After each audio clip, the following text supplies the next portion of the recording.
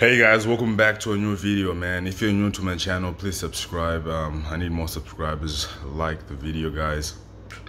So today I'm gonna be talking about the main differences between the alpha mindset and the beta, or just the alpha male and the beta male, guys. You know, the two the difference between those two, you know, the major differences, guys. You know, so right off the bat, the biggest difference between an alpha male and a beta male is that the alpha male has abundance mindset, guys. You know, so abundance mindset. So what I mean by this is, like, generally a beta male will be in scarcity. He lives most of his life in scarcity, guys. You know.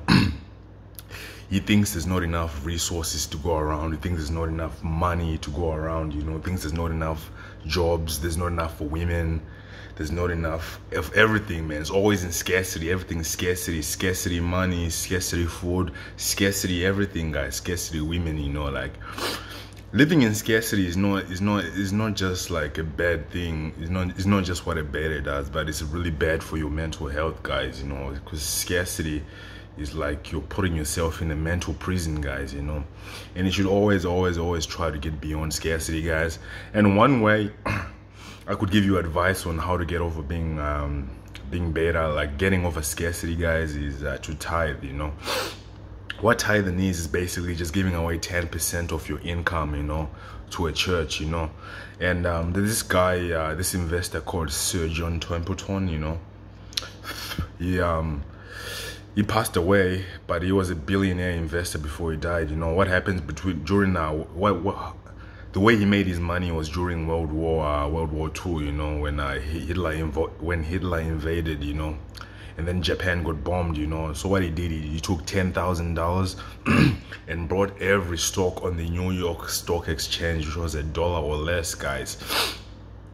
And just a few years after the war, everything started to get back to normal, you know, because people always think when things are bad, they're gonna be bad forever, and when things are good, people think things are gonna be good forever, guys, you know. But life is like seasons, always up and down, guys, you know. So after the war, guys, those same stocks made him a billionaire, guys, you know. Like, he bought the cents for like 98 cents. Now today they're like $63, guys. That's like a 3,000% return, guys, you know. So he developed he developed a belief during that time that you make most of your money in maximum pessimism, guys, you know. And even like Warren Buffett is saying, he says he wants to be greedy when people are fearful, and he wants to be fearful when people are greedy, guys, you know. So that's some good things to think about, guys, you know. So yeah, the first thing was scarcity, guys. The scarcity mindset, guys, you know. Always try to escape scarcity, guys. Do not be in scarcity, guys. It's so bad for you guys, mentally, spiritually, and emotionally, guys, you know. Because with the things you're doing in scarcity, like, I mean, like, there's so much things like today, man, like social media, which just makes us promote scarcity for us, guys, you know. So the best thing I would advise for you guys is to take care of yourself, man. Pay attention to how you're feeling. Like, when you're around certain people, pay attention to how you feel, man. All the energy you put towards like celebrities, Instagram, and other people's life, and women, and all that stuff, man, just take that energy and put it towards yourself, man. Put that full energy towards yourself, guys, and just watch your life get better, guys, you know. So your control, your attention is the most valuable thing, and your time is another valuable thing, guys. So your attention is really important, guys. So it's really important what you do with your time and your attention, guys, you know. So yeah, those are the two differences between that's like one of the major differences between an alpha male and a beta male, guys, is the mindset of scarcity. Like, the alpha always knows, like, there's always enough to go around. There's no limit to how much money you can make. And there's no limit to anything, guys. There's no limit to how much wealth you can create for yourself, guys, you know. We're living in an abundant world, so don't be in scarcity, guys, you know. And the truth is, a lot of these beliefs which we have, guys, like the scarcity, the limiting beliefs, they were passed down, they were hogwash, passed down from thousands of generations of years, guys, you know. And you know, the good thing is to start noticing these behaviors in yourself, guys, because once you notice them, you can change them, guys, you know. I personally am working through a lot of this stuff as well, bro, because I was born and raised in a third world country, guys, you know.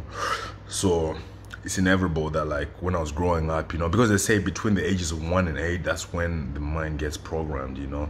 So I think that's when I got programmed, you know.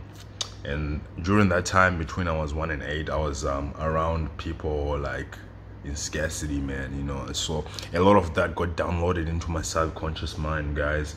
And there's actually a few ways to fix this limiting belief, this scarcity beliefs in your subconscious, guys. One way is through meditation, guys, and being consciousness, guys. So if you're conscious of it, you'll be able to stop it, guys, you know. But there's another easier and simple way, guys. It's called holographic repatterning, you know, or this body talk, or EMDR, or Psych K, guys, you know. Psych K is the one which I'm most familiar with, guys, you know. There's always workshops around, guys. You can go online and look up Psych K, PHCYK. Online you can look up the workshops, guys. I think it's like 1 week workshop, guys. And what they do is they have like these programs to help you like eliminate all the negative and scarcity mindset beliefs which you have in your mind, guys, you know. And they like push the recording button in your subconscious mind to start like, because like at the same time as we were like 7 or 8, you know, they can get your mind, they can get your mind in that state where it starts to record and taking in positive and then deleting all that negative, all those negative disempowering self-beliefs, and actually empower you with positive abundance beliefs, you know. So that's another thing to look at, guys, if you really want to change your your scarcity mindset, guys, you know. And another difference between the alpha male and the beta male, guys, is